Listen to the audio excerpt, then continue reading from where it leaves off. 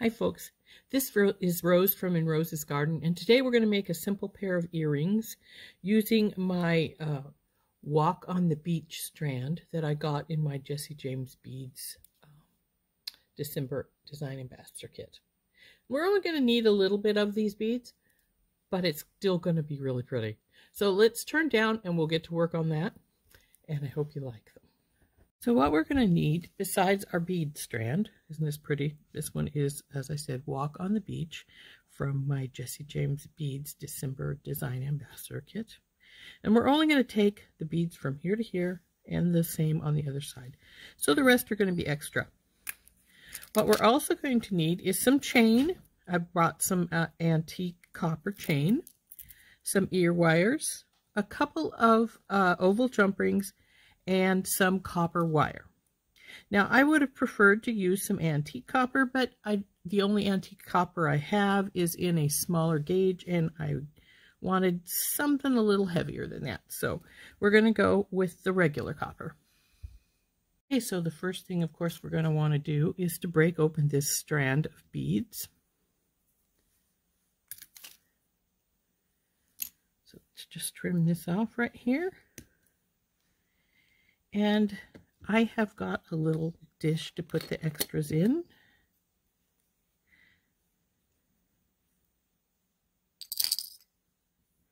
And these are the beads we want. At one point I was thinking of adding this one here to the end, but then, oh, I still might. That's not bad. Let's see what it looks like when we put the other one beside it over here.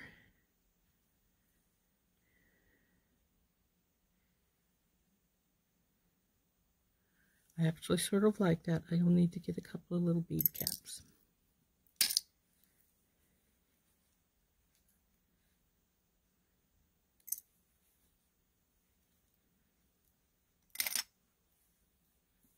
So set.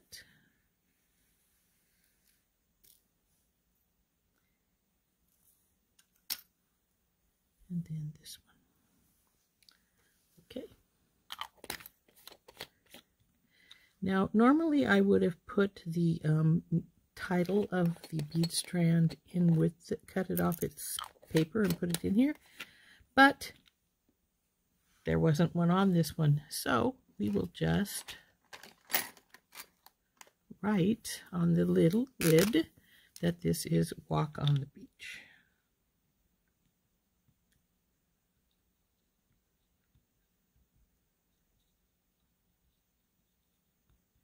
And then we can put those away. But here's what we're going to do with these. It's going to sit like this. Come on, baby. Bending upwards and have a little. So we can leave these off if we wish to, if we decide that that one would be too much. And just go like this.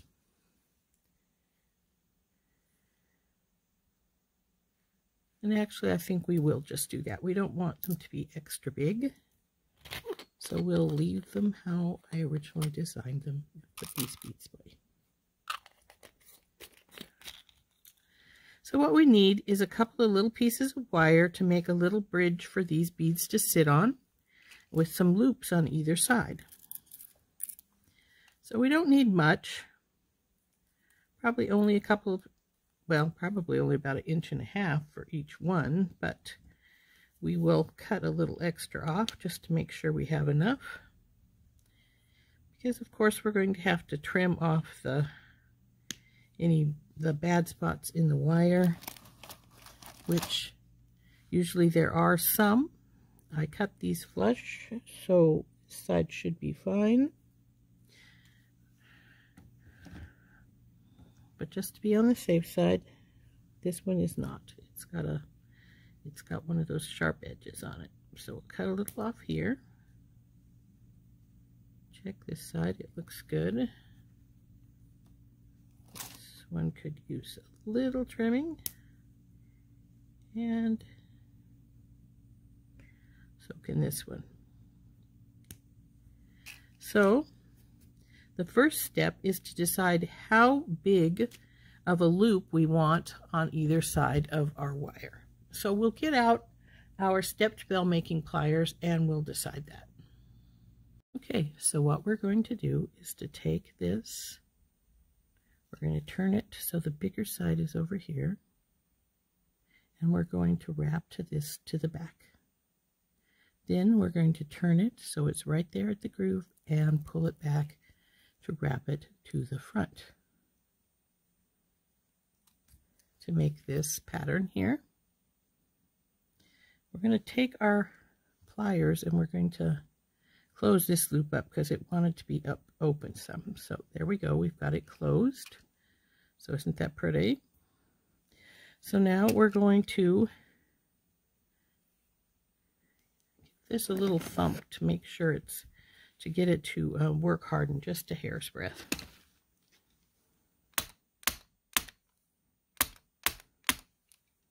Okay. So then we want to put our beads on. Start with this black one, its cap, this little spacer, the creamy colored one, the other spacer, the cap, and the black one again. And now we have to turn the other side. We only need about 3/4 of an inch on this side over here, so we need to cut a little bit of it off. So let's get our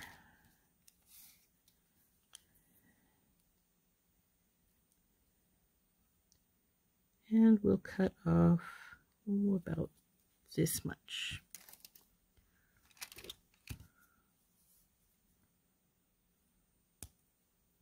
So now that we have that cut off, we want to take our large side and roll it to the back. Bring it up here and then roll it back to the front.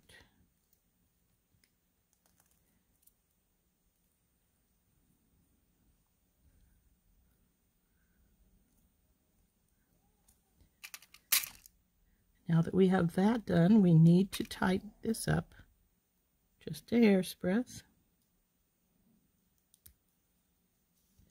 And there we have, whoop, it came out.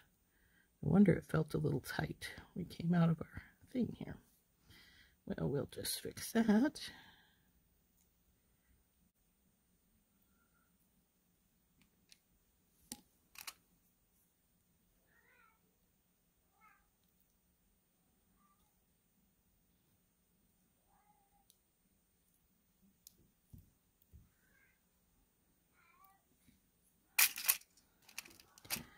Now we need to make the decision if we want this more bent, which I do. I want it to be in a little sort of U shape, like this. Get them sort of even to each other. Then we're going to work hard on the ends just a little bit again. And to do that, just hold it over the edge of your block, like so. And carefully tap on it without hitting that bead that's at the end.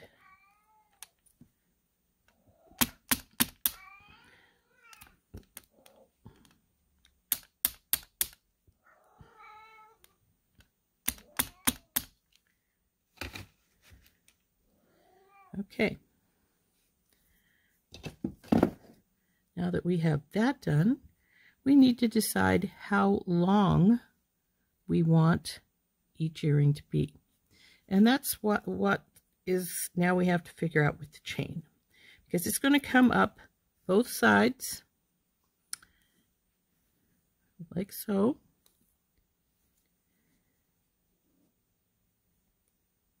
And then it's going to hook onto the jump ring and onto the ear wire.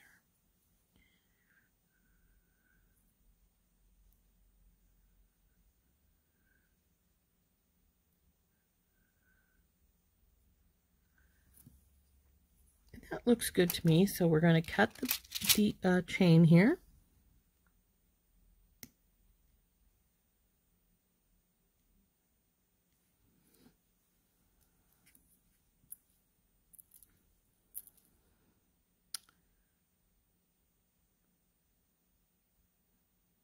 where's the one that I cut? I know I cut one side. Oh, there it is. The other side. Now I'm going to make an identical chain length on the for the other one. And one of the ways I do that is I get my bead reamer and I stretch them out side by side.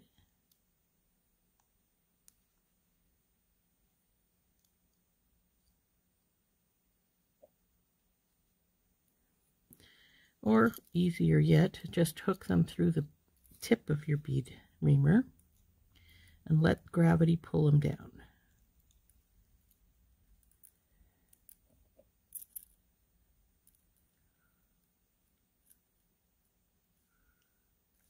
So the one we want to cut is this one right here. So then we have our 2 pieces of chain along with some chain scrap. Now the next thing we want to do is to put these, wrap it around, and we want to cut it in half. And you're probably asking me, why are we cutting it in half? We could just put the jump ring on the top, which we could do, but it may not hang straight that way.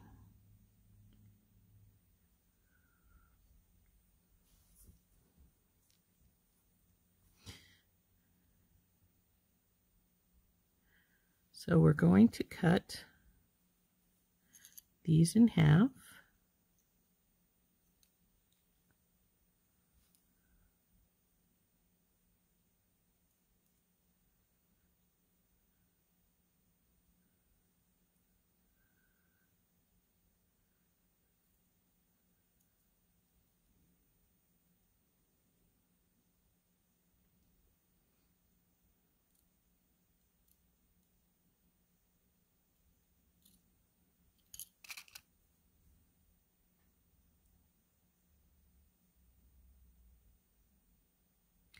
Now, because I didn't pay attention and I got an even number, I'm going to have to cut 2 links off. And that's fine. They'll just be a little shorter than they would have been otherwise.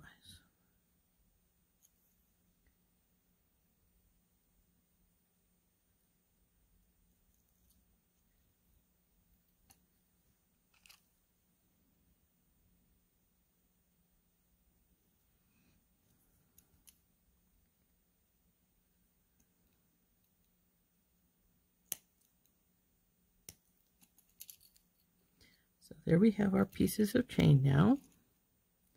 We'll set these 2 over here with this one. And the next step is simply to hook the chain onto our links here. And to do that, we are simply going to open up the side pieces and slide them on. So we'll just take our pliers, we'll open this and then open this, because we're going to want it, because I've got it bent upwards, we're going to want this piece to go onto the very middle portion there. So slide her around. Come on, sweetie. I know I have you tight right there. That's all right. There we go. And then tighten your links back up.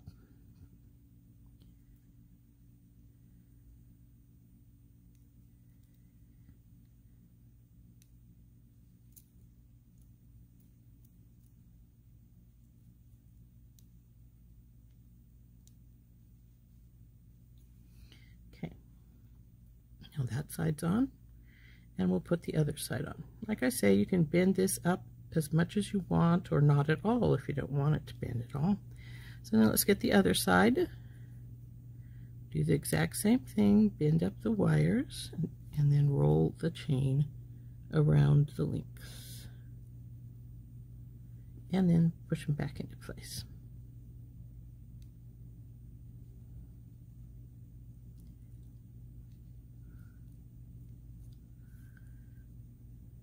Now we have our 2 pieces of chain. up the sides here. And now we're going to hook on our jump ring and our ear wire. So grab our jump ring, make sure our break is at the top. Now I have an oval jump ring because the breaks are in the long side, and it means the weight distribution is more towards the top and the bottom, so it shouldn't affect this as much. So go through either one of these loops, well, I should say both of them, at the very end of your chain, and then your ear wire will go on before you close it. Okay, now we've got this one finished. Isn't that cute? We'll go on to do the second one. So again, we want to start by making the turns in the one side of our wire. So we take the bigger one, roll it downwards till it meets the other side. Bring the smaller one up to where the loop is together, just about, and then bring it over.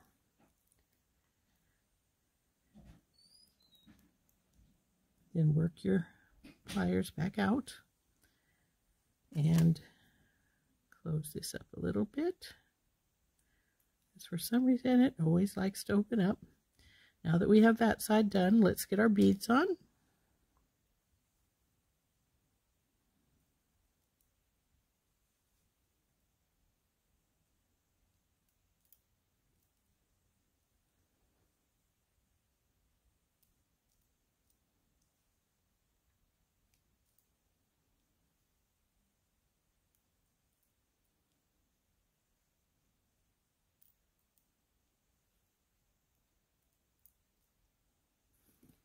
Now that they're in there, let's make sure we've got this measured at the 3/4 inch that we want here on this end. So we'll cut off about 1/4 inch. Well, actually, it's more like 1/2 inch, isn't it? Because there's the 1/4 inch mark. So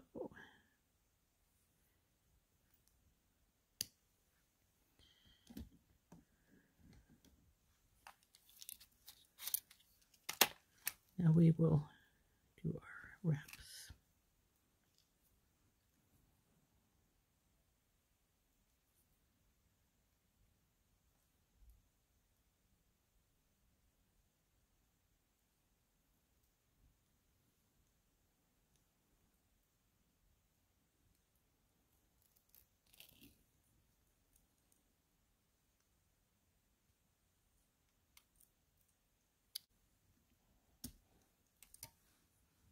Let's see what we've got here. Curl this down a little bit. Curl this down a little bit. And there we have it. Now this is not quite curled around, but that's better.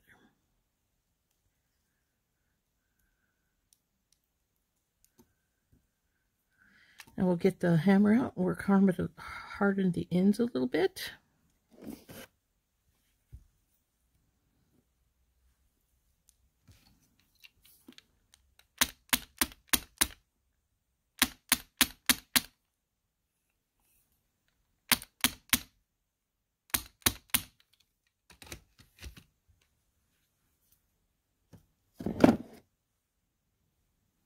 Now we need to open the ends up and put our chain on. So let's do that right now.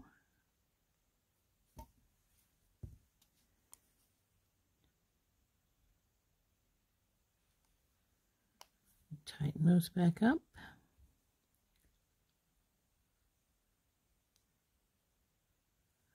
Now I noticed this one didn't look like it was very circular, so we're going to see if we can get it to circle back up a little bit more when we bring it in. That's better.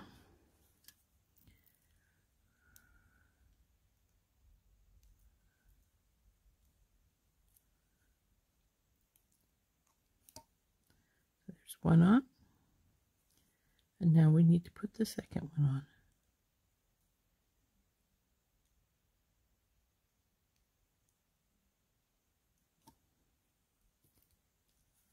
Turn it. Pull up. And put the chain in place.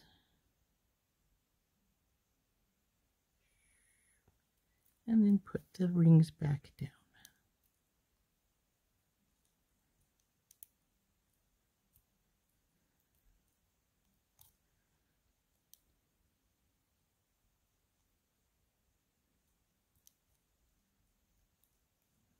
Okay, now we want to bend that wire up some so that it matches how we have the other one bent. So we'll just start bending.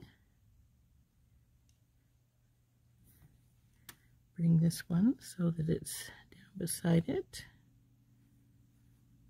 I think that's probably relatively close.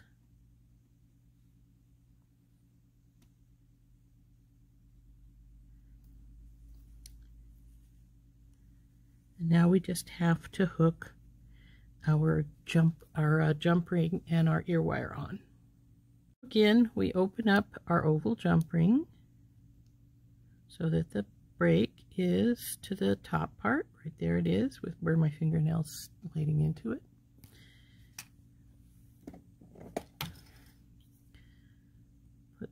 Open it up with a twisting motion. Drop the chains down so the links are easier to get to.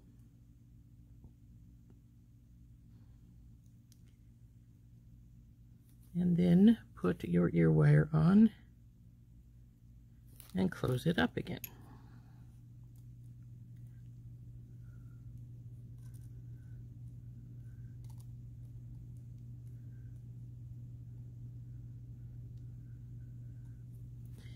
And there we go with the second earring. There they are. Our earrings are done. So, a little bit tricky with the wire work, but other than that, pretty simple. This one's not quite straight and back in place. There we go. And pretty simplistic. If like I said, other than that little bit of wire work. And if the wire work gives you problems and you don't want to do it, don't. Just make a simple loop on that side. That's all you have to do. I just like that little extra bit of pretty. So there are our earrings. So here again is our earrings.